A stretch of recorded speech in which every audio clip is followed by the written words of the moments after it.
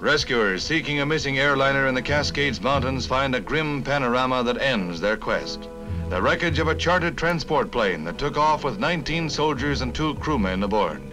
Just 27 miles short of McChord Air Force Base, its destination, the plane slammed into the wooded mountainside. The brutal impact literally tore the craft to pieces, and destruction was completed by flames.